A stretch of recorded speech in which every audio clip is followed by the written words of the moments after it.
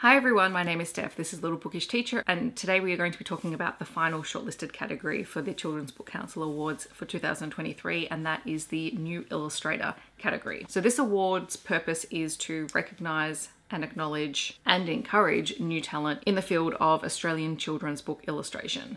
And books in this category can be for children from 0 to 18 years and are usually just stunning because it is a celebration of illustrations. So while I will talk about how much I enjoy the illustrations in these books, I will also still be talking about the books as a whole and what stood out for me and what might be useful in a classroom. So I have most of the books here. One book I wasn't able to get a hold of, but I have been able to read, and so I will be able to talk about that at the end. The first book is Tiny Wonders by Sally Soweol. So she is the writer and the illustrator of this book. The blurb says, April thinks if her town was a colour, it would be grey. Everyone is too busy to stop and look around. How can she help them slow down? When she remembers the happiness that dandelions brought her grandmother, April comes up with a plan. So this is really a story that is about hope and patience, the beauty of flowers, the ability for community to really forge a connection with one another, and for taking action, because April does take action in this story. It has beautiful, bright colours that transition from that dull grey world that April was seeing to something that is more bright and colourful. So it does bring that element of hope and joy and love as the colours become more prominent. It's a great story to talk about children taking action and taking control of things for projects that they can manage, and there are plenty of opportunities for those. The end papers at the back of the book are amazing because it does feature a variety of flowers as well as what they mean. So this is a great way for people to learn about the language of flowers, and overall it is just a very, very beautiful book. There is also We Are Australians, written by Duncan Smith and Nicole Godwin and illustrated with paintings by Jandamara Cad. This book is just so vibrant and beautiful. I'm very drawn to colour, and bold colour in particular, so this book always stands out to me. And at the back of the book it just says, what does it mean to be a citizen of Australia? And that is what this book explores. This is not a text heavy book. It is really posing the question of what does it mean to be Australian, and how do we connect to the culture that existed here for thousands and thousands of years before white settlers even came here, and what does that mean for us in the present day? Jandamara Cad's artwork is just absolutely stunning to look at. It is a very beautiful visual book, and it has a really great message that is great to unpack. You could use this with multiple age groups. You might need it to support younger readers a little bit more through it if you're using it in the classroom, but it is a really, truly beautiful book to look at. And then we have Australia from Dusk to Dawn by Brentos, and this book is another visually stunning book in a completely different style. I absolutely love this illustrative style. I don't see it very often. I love the beautiful pastel colour palette. And this one says, it's a new day in Australia, let's follow the sun. Wake up with wombats on Arakwal country in Byron Bay. Bask with wombats in Cradle Mountain. Watch black and red cockatoos flying over Anangu country, which is Uluru.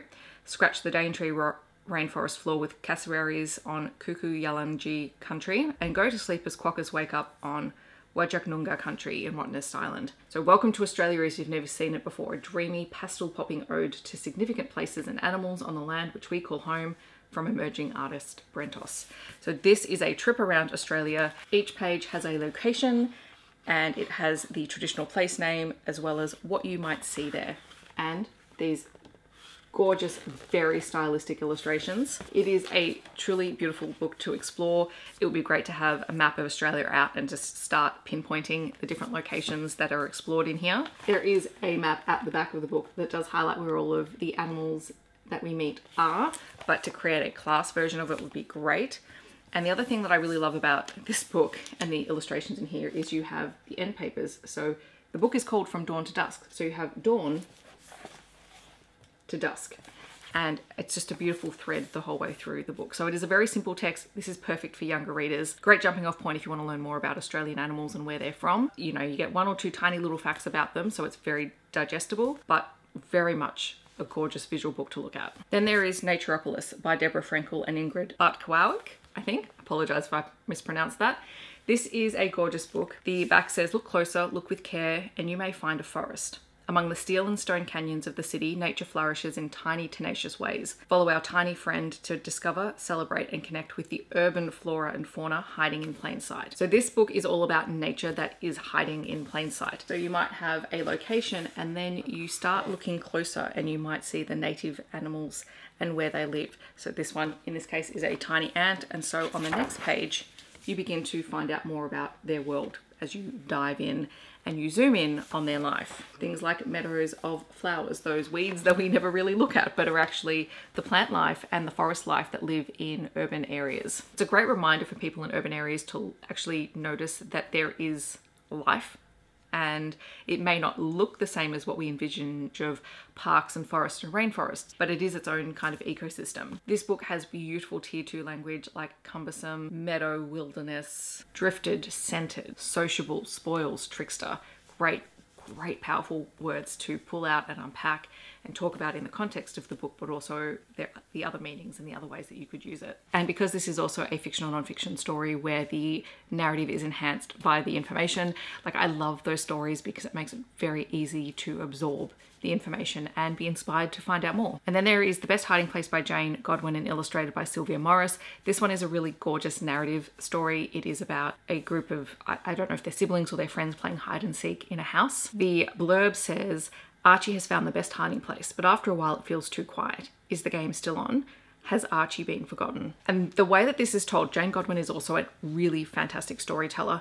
The first part of the book has very simple, very short sentences as the game begins and as the person who is it begins to search for the people who are hiding. And then as we begin to see where Archie is hiding, Archie has found a really fantastic hiding spot. And so he's in there and he starts thinking about the space that he's in, what he hears, what he smells, what he sees, and builds these beautiful descriptive passages. The illustrations in this are beautiful and detailed as the characters explore the house, but also as we begin to zoom in on where Archie is as well, we begin to see how all of that fits together. It has great use of questions through the text, a great mentor text to use with students to highlight how you can use questions to further a story and to highlight how someone is feeling, because as the blurb says, Archie begins to feel like he's forgotten, but simply it's because he's chosen a really great hiding place. And it also is a beautiful book about the friendship of all of these characters because they clearly love playing with one another. And then the final book in this category is There's No Such Book. This one is written by Jessica Dettmann and illustrated by Jack A. Minton, and this is a gorgeous story about Book Week. And the blurb says, it's the night before the book parade and Ellie needs a costume.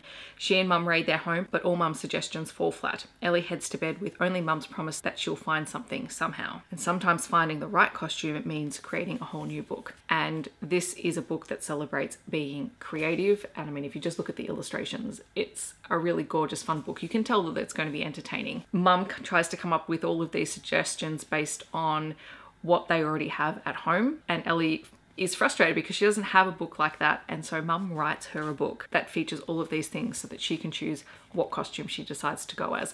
I think it's a really great way of saying that we are all capable of telling stories and those stories are valid. I love that it has links to a real event activity. So the Book Awards coincides with Book Week in Australia, and most schools and kinders will do something like a book parade where the kids get to get dressed up as a favourite book character. So there's lots of links that can be made, and this is a great mentor text for a language experience like that. But it can also be used as a jumping off point and a mentor text for talking about, well, you can write your own stories. We write books all the time in our junior years classrooms, and this is another great text that highlights that, yeah, that is valid, and when you write, you are a writer. So I really enjoyed reading this one. I think it's a really fun story. So those are our shortlisted books for the new Illustrator category.